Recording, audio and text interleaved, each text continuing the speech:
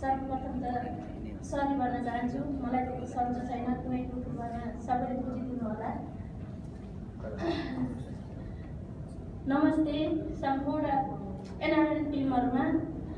आज यस हुन गइरहेको 5औं मेरिट सम्मेलनमा भाग लिन आउने सम्पूर्ण दाजुभाइ तथा दिदीबहिनीहरुमा सबैभन्दा हामीलाई दुःखको कुरा त घरेलु कामदारहरूको बारेमा हो र यसमा अब सबैले भनिरहनु भन्दा पनि सबैलाई थाहा छ, सबै हामी गल्फ कन्ट्रीमा छौँ। त्यसमा पनि एक दुईवटा मुद्दाहरू मैले पनि लिएर आएको छु र आफू महिला भएको नाताले पनि हामीले कुनै पनि खाडी मुलुकबाट कमाएर लगेको सुनमा हामीलाई कर लगाउने र जफत गरेर जेल जानुपर्ने यस्ता नियमहरू अहिले भर्खरै लागू भएका छन्। यो चाहिँ खारिज गरिदिनु हुनेछ भन्ने हामीलाई आशा छ। घरेलु श्रमिकहरूको सम्बन्धमा सम्बन्धित देश र रोजगारदाता र नेपाल सरकारबीच श्रम सम्झौता छिटोभन्दा छिटो पहल गरिदिनु हुनेछ भन्ने यो पनि आशा राखेकी छु। श्रम स्वीकृति सम्बन्धी देशका दूतावासबाट नै हामीलाई श्रम स्वीकृति हुनुपर्ने छ, किनकि हामी एयरपोर्टमा गएर 2 घण्टा 3 घण्टा लाइन लागेर हामी श्रममा जाँदाखेरि पहिले डिजे हुनु न त कहिले को हुनु न भनेर हामीलाई 2 दिन 3 दिन पुर्याउनु पर्छ। हाम्रो टिकट जान्छ, कतिपय मेरो टिकट गएको छ, यसमा पनि बुझिदिनु हुनेछ। एनआरएनले सदस्यहरूको निम्ति केही विशेष राहतको कार्यक्रम यस मध्यपूर्वको भेलाले ल्याउन सकोस् भन्ने यो पनि म आशा गरेकी छु र महिला कामदारहरूको जनचेतनामूलक कार्यक्रम आगामी दिनहरूमा एक्सक्सी कुवेतसँग सामान्य गरी संयुक्त रूपमा अगाडि बढाउनेछौँ। हामीलाई यसमा पनि केही सुविधाहरू दिनुहुनेछ आइसिसीले भन्ने आशा छ र घरेलु महिला कामदारलाई लिगल बाटोबाट आउन प्रतिबन्ध लगाई इलिगल रूपबाट दिल्ली श्रीलङ्का हुँदै आउन बाध्य गराउने नेपाल सरकारले यो चाहिँ पुग्न लागि महिनामा 20,000 पासपोर्ट निस्केको छ, तर त्यसको विवरण कहाँ छ र ती महिलाहरू कहाँ गएर फसिराखेका छन्, यो चाहिँ एकपल्ट बुझिदिनु होला। हामीले अर्को एउटा दुःखको कुरा पनि हो, म पनि एउटा मजदुर हो। हामीले मजदुर 1 पैसा 2 पैसा गरेर पठाएको पैसा, भूकम्प पीडितलाई पठाएको पैसा अहिलेसम्म पीडितसम्म पुगेको छैन। कोही कुहिएर सरेको छ त कोही काम फालिएको छ। अहिले धुर्मु सुन्दरी फाउन्डेसन खोलेर उनीहरूले घर बनाउन बाध्य भएका छन्। यो चाहिँ हाम्रो सरकारको लापरवाही हो। श्रम गन्तव्यको देशको लागि सरकारले विशेष पहल गर्नुपर्छ ताकि काबुल घटना जस्तो यो खाली मुलुकमा नहोला भन्न सकिँदैन।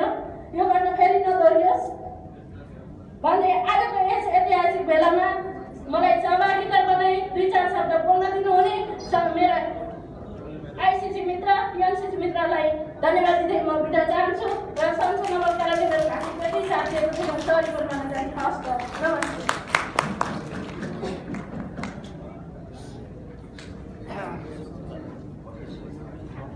धन्यवाद अब हिजो मात्रै हामीले लेबनानबाट 2 जना साथीहरूलाई बेलुका गफ गर्दाखेरि 2 जनासँग कुरा गरेका थियौँ।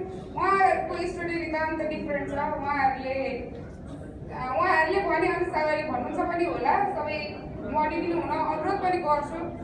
उहाँहरूको गुनासो लेबनान एजेन्सीसँग पनि छ र उहाँहरूको गुनासो उहाँहरूकै शब्दमा आउँदै हुनुहुन्छ लेबनानबाट सुशीला राणा।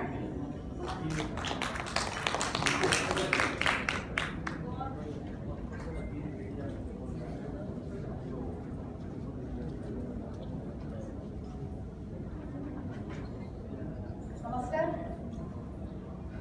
माफ गर्नु होला, सम्बोधन गर्न चाहिन किनभने समयको अभाव एकदमै देखिरहेको छ।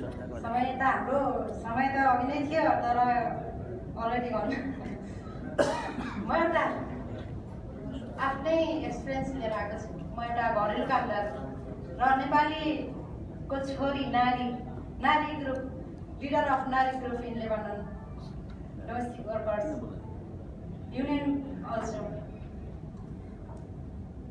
हाम्रो लेबनानमा अहिले एकदमै क्रिटिकल समस्याहरू छन् हैन, जहाँ हामीलाई केही समस्या पर्यो भने हामीले हात फैलाउन जाने ठाउँ छैन। न त कोही अफिसर एकजना नै हुनुहुन्छ। हाम्रो एमएसी त छोडै छैन, एउटा कन्सुलेट थियो त्यो पनि 1 वर्ष भइसक्यो काम गर्न रोकेको।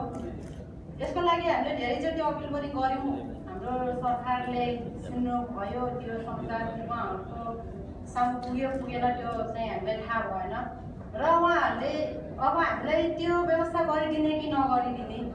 उहाँहरूले त बन्द गर्नुभएको छ, लेबनन आउने रोक लगाउनु भएको छ, तर स्टिल दे आर कमिङ। यदि हाम्रो लेबननमा कन्सुलेट या कुनै सरकारी कामदार हामीलाई सहयोग गर्ने हुनुहुन्न, आउन सक्नुहुन्न र पठाउन सक्नुहुन्न भने हाम्रो नेपाली दिदीबहिनीलाई नपठाउँदा राम्रो। किनभने आएर त्यहाँनिर अलपत्र परेको हामी देख्न सक्दैनौँ। किनभने हाम्रो आँखा अगाडि अहिले 5वटा केस मैले लिएर आएको छु। अहिले अलरेडी मैले धर्मशाला दिइसकेको छु।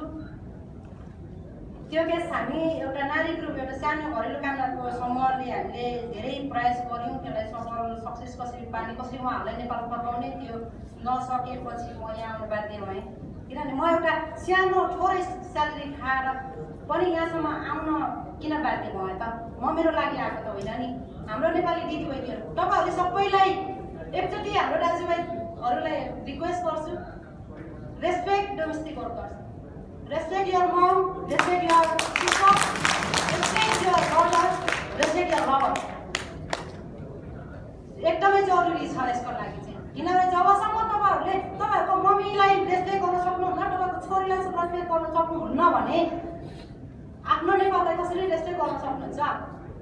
हामी किन विदेशमा बस्न बाध्यता छौँ त? तपाईँहरूले यहाँनिर मैले धेरैचोटि सुने, म 9 वर्षदेखि कार्यरत छु लेबननमा। त्यो भित्र मैले नेपालमा फर्किएँ त किन विदेशमा बसेको छु? म विदेशमा बस्न बाध्य किन छु? किनभने हाम्रो नेपालको परिस्थितिले गर्दा म विदेशमा बस्न बाध्य छु। हो, यदि मैले लेबननमा पाउने स्यालेरी र लेबननको फेसिलिटी मैले पाउने नेपालमा पाउन सक्छु भने म आइ am ready, I have to go, I want to go, I want to stay with my family. होइन, त्यसको लागि त अवश्य भन्नै पर्ने आज मौका पाएँ। त्यसको लागि चाहिँ गर्व गर्छु। म एउटा नारी हो र नारी नै भनेर चिनिन चाहन्छु पनि। म एउटा नामले चिनिन चाहदिनँ, म एउटा मेरो कामले चिनोस्, संसारले म यही चाहन्छु। अगाडि बढ्न सक्छु सक्दिनँ त्यो मलाई थाहा छैन, र पनि मैले कदम उठाएको छु। म एक्लो छु र पनि म अगाडि नै छु। र यहाँ स्पेसल राख्नु पर्दाखेरि लेबननमा अहिलेसम्म 52वटा घरेलु कामदारको डेथ भयो। त्यसमा सबै के छ भने सुसाइड केस, सुसाइड मात्रै छ। सुसाइड हुनुको कारण के हो त? त्यसलाई हाम्रो नेपाल सरकारबाट नै सिरियस इन्भेस्टिगेसन गर्नु पर्यो। अब पछि भोलि गएर पनि यसो हुँदैन भन्ने छैन। विदेशको ठाउँ हो, डसा बाजा बजाएर आउँदैन, अफकोर्स आउन सक्छ। त्यसका हामीलाई सुरक्षा चाहियो। हाम्रो दिदीबहिनीहरू काम गर्न जानुहुन्छ, मर्न गएको त होइन नि, आत्महत्या गर्न गएको त होइन नि। र केसको लागि केसेसहरू हामीले कसरी ह्यान्डल गर्ने त? हामीलाई यो अवस्थामा कसले सहयोग गर्ने त? हामीलाई हाम्रो नेपाल सरकारले गर्ने कि हामी बाध्य छौँ? यहाँनिर धेरै सुनेको छु मैले, लेबाननको नारी ग्रुपले एनजिओलाई हात फैलाएर सहयोग गर्छ। अफकोर्स गर्छु, म यो छाती ठोकेर भन्छु, हो, हामीलाई सहयोग गरेको नारी ग्रुपलाई क्रिएट गरेको नै एनजिओले हो। किनभने हामी कमजोरी छौँ, हामी आफ्नो स्यालेरी लगाएर अगाडि बढ्न सकिँदैन र हामीसँग लयर छैन, जेनरल सेक्रेटरी छैन, हाम्रो आफ्नो सरकारको सपोर्ट छैन। त्यसले गर्दा हामीले बाध्य भयौँ। यदि हामीले तपाईँहरूको छोरी चेलीबेटीले एनजिओसँग हात नफिलाओस् भन्नुहुन्छ भने हामीलाई साथ दिनुहोस्। हामीलाई नेपालीको साथ चाहिन्छ। सक्नुहुन्छ सक्नुहुन्न त्यो तपाईँहरूको हातको कुरा। अब समयको अभाव यस्तै छ। यहाँसम्म आउने मौका दिनुभयो हाम्रो धर्म सरलाई एकदमै उहाँलाई हात जोडेर धन्यवाद भन्न चाहन्छु। जति अपिल छन् यहाँ म भुल गल्ती जे छ त्यसमा क्षमा चाहन्छु। र आज हाम्रो शेष कलेजज्यूले भन्नुभएको थियो भेदभाव हुँदैन, सम्मान हुनुपर्छ, तर यहाँ अलिकति हामी नेपाली दिदीबहिनीमा अलिकति भेदभाव नै भयो। त्यसको लागि हो मैले लेबानन एनसीसी को रिपोर्ट ल्याएको थिइनँ, यो म लुकाउन पनि चाहदिनँ, यो वास्तविकता हो। उहाँहरूले दिनुभएको थिएन, उहाँहरूले हामीलाई सिफारिस गर्नुभएको पनि होइन। हामी सिधै आएका हौँ, हाम्रो इन्डिभिजुअल इन्भिटेसनमा आएका हौँ, त्यसैले गर्दा मैले रिपोर्ट दिन पाइनँ। रिपोर्ट उहाँहरूको रिपोर्ट छँदै छैन, हामीले ल्याएको रिपोर्ट जे जति मैले सुनाएँ, यहाँ अवगत गराएँ, एक्सेप्ट गर्नु होला। यो सँगसँगै फेरि पनि अपिल गर्छु, हामीलाई कन्सुलेट अवश्य चाहिन्छ। फोन गरेर फोन नउठाउने एम्बेसी चाहिएन, हामीलाई कन्सुलेट चाहियो जहाँ हामीले हात फैलाएर हाम्रो दिदी बहिनीलाई सहयोग गर्न पाऊँ।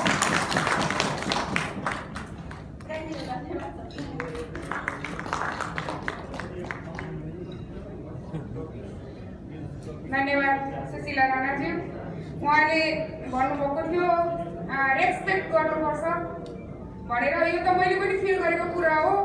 म एकचोटि नेपाल सरकारतिर जान्छु, एयरपोर्टमा हामी गफबाट गएको जीसीसीबाट गएको भनेपछि उहाँहरूको हेर्ने तरिका, बोल्ने शैली फरक छ। यस्तो हुन्छ कि त्यही ब्याग राखेर उहाँहरूसँग चाहिँ फाइने गरौँ भन्ने हुन्छ के। कहाँ गएको बहिनी, कता हो, घरमा काम गर्न गएको?